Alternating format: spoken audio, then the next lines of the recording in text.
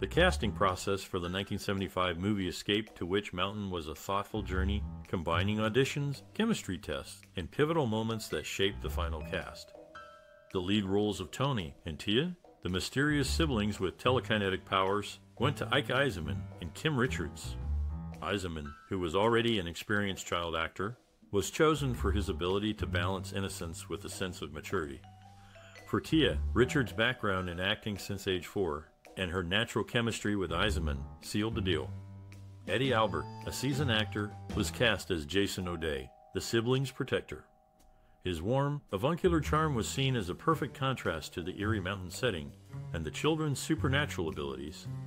Ray Milland, known for his versatile performances, played the antagonist. Aristotle Lieutenant, his stern demeanor and penetrating gaze made him an ideal choice for the role of a ruthless millionaire seeking to exploit the children's powers.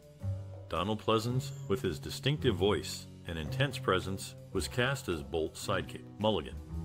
His ability to portray both menace and humor was crucial for the character's development. The casting directors looked for actors who could bring depth to their roles, creating a balance between the supernatural elements and the human emotions. The result was a compelling film that has endured in the hearts of audiences for generations. The director of Escape to Witch Mountain, John Ho, brought a unique vision to the film. He was influenced by his background in British horror and fantasy films, which gave Witch Mountain a distinctive style and tone.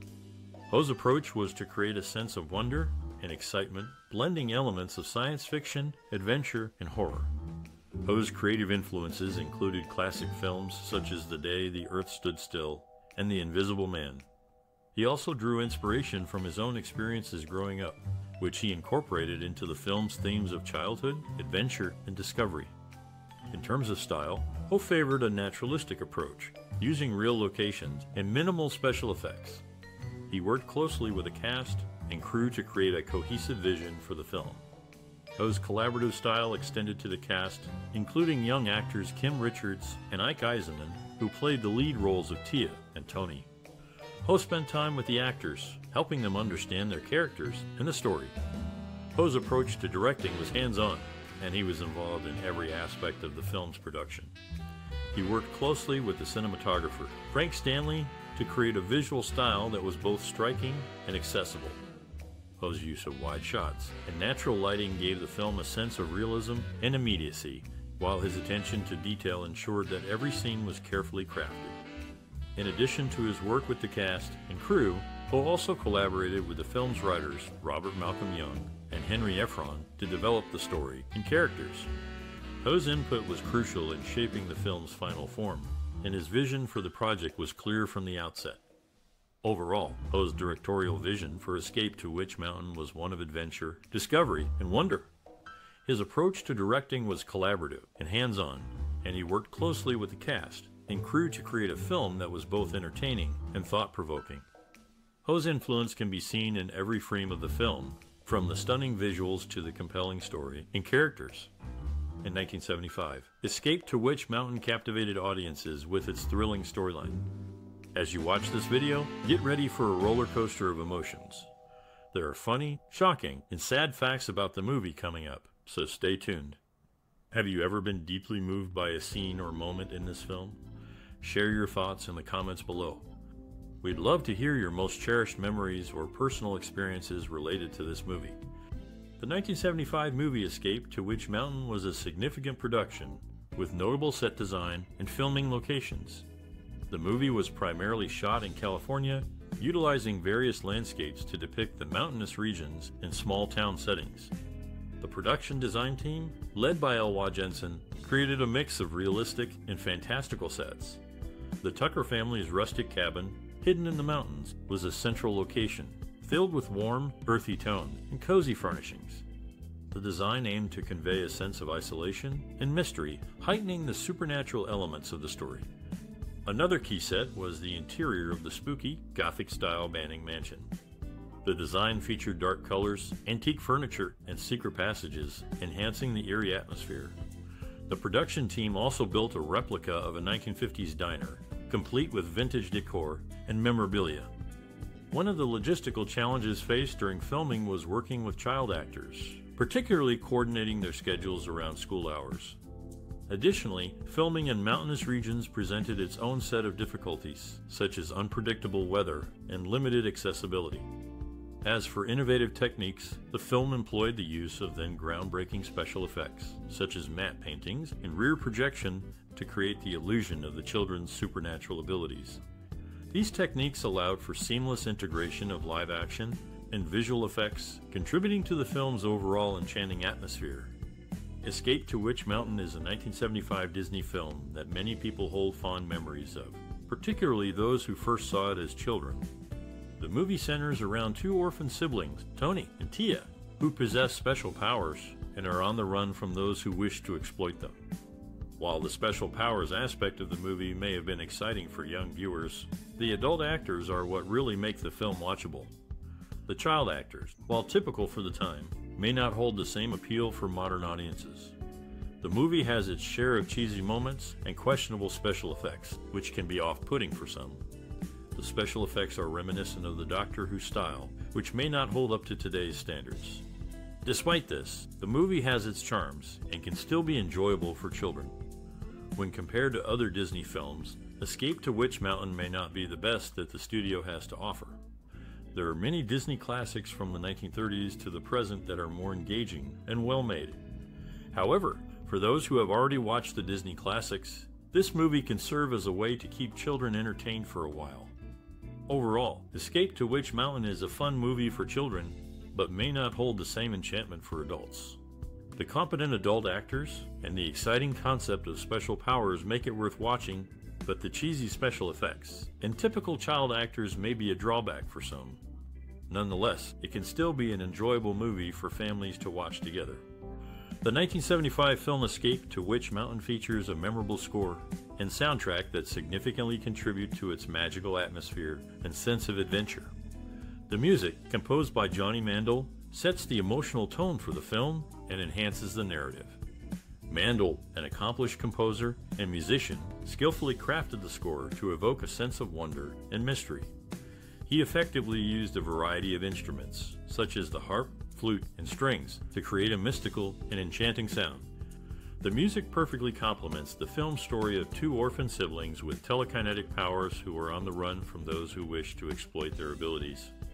One of the most memorable pieces from the score is the theme for the siblings, Tony and Tia. The gentle, lilting melody conveys their innocence and purity, while also hinting at their extraordinary abilities. The theme is reprised throughout the film, serving as a constant reminder of their bond and the love they share. In addition to the score, the film also features a number of popular songs from the 1970s. These songs, which include I've Got a Feeling We'll Be Seeing Each Other Again by Hamilton, Joe Frank and Reynolds, and Believe in Yourself by Gladys Knight and the Pips, add to the film's upbeat and positive tone. The soundtrack for Escape to Witch Mountain is a perfect example of how music can enhance a film's narrative and emotional tone. The score, with its enchanting melodies and mystical sound, perfectly captures the magic and wonder of the film story. The popular songs from the 1970s, with their upbeat and positive vibes, add to the film's sense of adventure and excitement. Overall, the music for Escape to Witch Mountain is an essential part of the film's enduring appeal. The marionettes from Escape to Witch Mountain's playroom sequence continue to delight audiences today, finding a permanent home at the historic Bob Baker Marionette Theater in Los Angeles. While the mansion of the villainous Mr. Bolt, portrayed by Ray Milland, was primarily shot in one location, the playroom was constructed on a Disney soundstage to facilitate the special effects team's work. Ray Milland, known for his role in Escape to Witch Mountain, later appeared in Heart to Heart, playing the same character in 2 consecutive seasons, albeit with a slight variation in his character's name. In the first episode, his character was named Stephen, while in the second episode, he was named Stephen. This inconsistency, however, did not detract from the show's popularity or Milland's performance.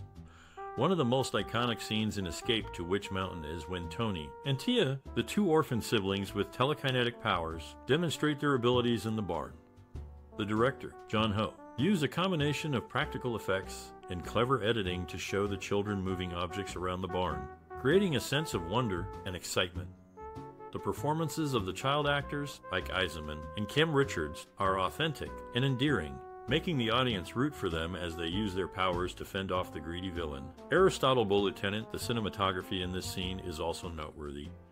The use of wide shots to establish the barn's location, and close-ups to capture the children's reactions, and the objects moving create a dynamic and engaging visual experience.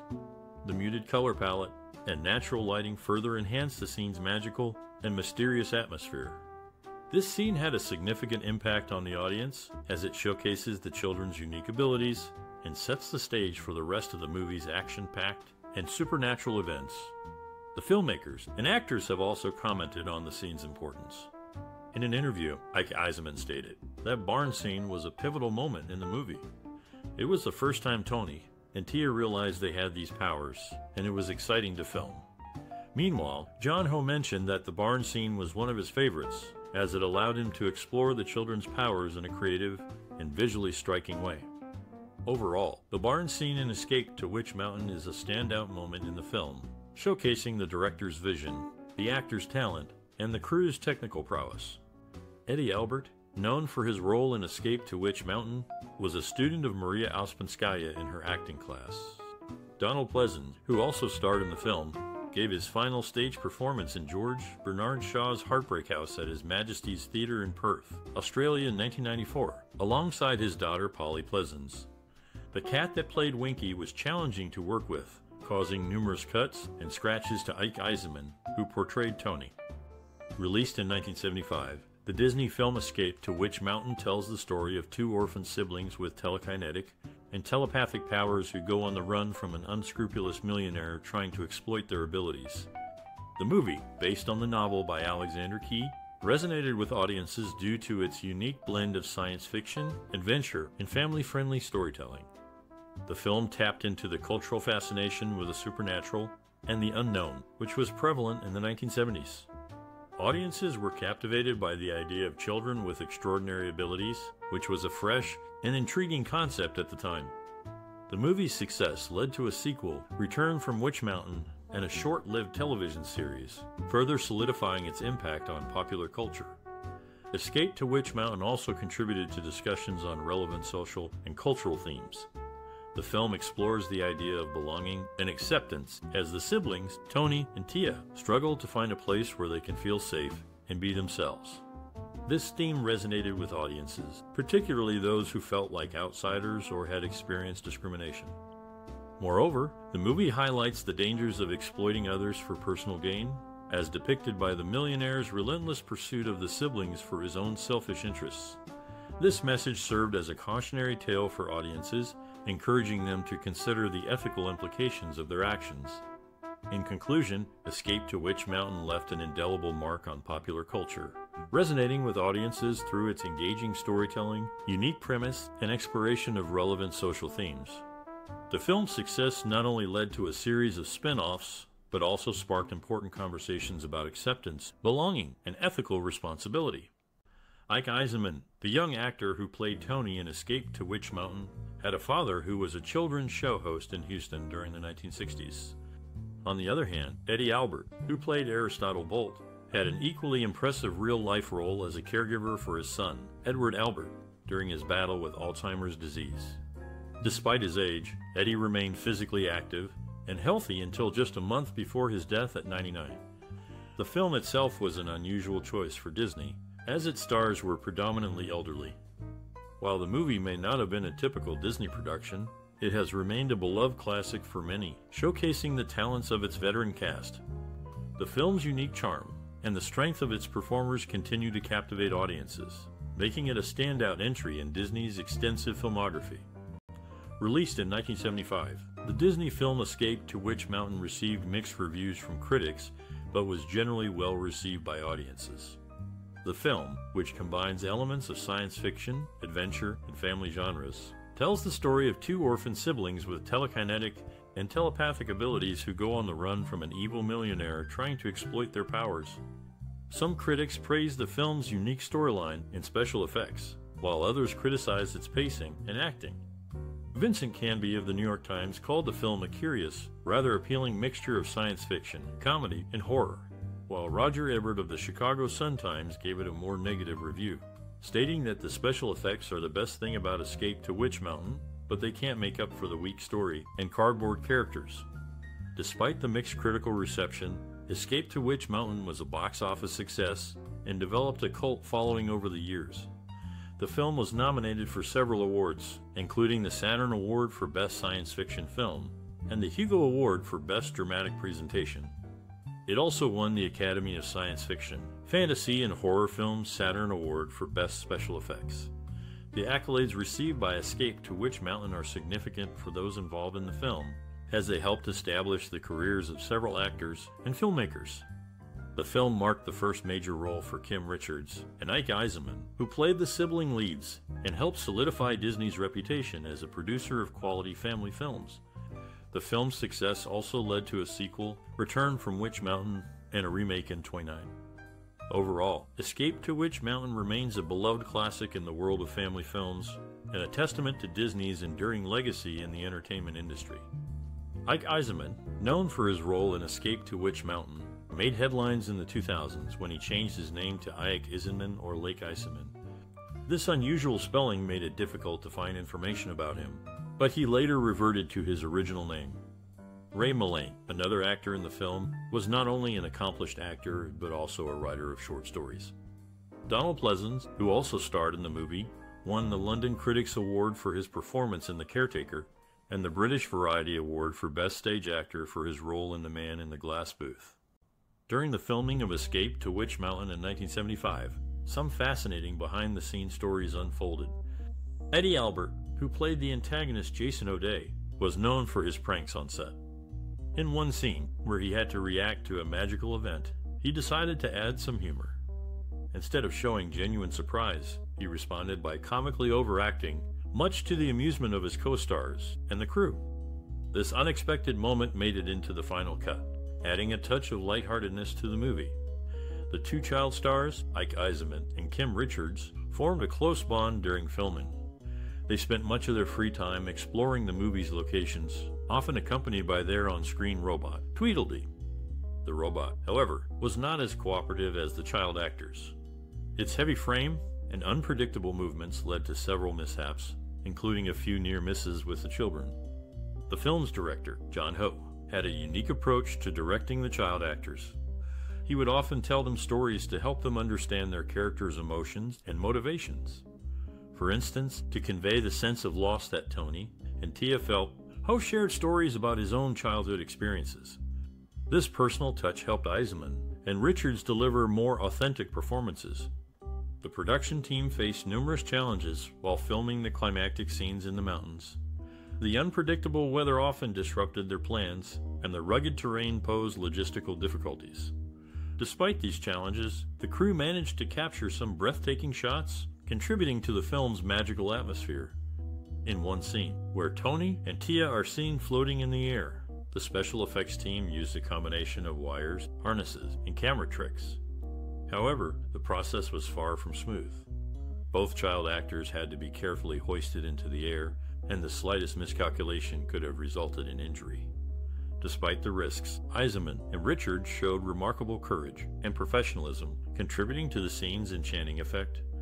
These anecdotes offer a glimpse into the making of Escape to Witch Mountain, revealing the camaraderie, creativity, and resilience of the cast and crew. Their experiences added depth and charm to the film, making it a beloved classic for generations. Eddie Albert, known for his role in Escape to Witch Mountain, was an enthusiastic agronomist who transformed his front yard into a cornfield and his backyard into a vegetable garden. Meanwhile, Donald Pleasence, another actor in the film, was considered for various guest roles in Doctor Who, and was even approached for Borsa and Doctor Who the movie. He had 6 daughters to support, and when asked why he kept making horror movies, simply replied, "Because I have 6 daughters to support." Despite not being the main focus of this discussion, these actors' other pursuits and motivations add depth to their performances in Escape to Witch Mountain.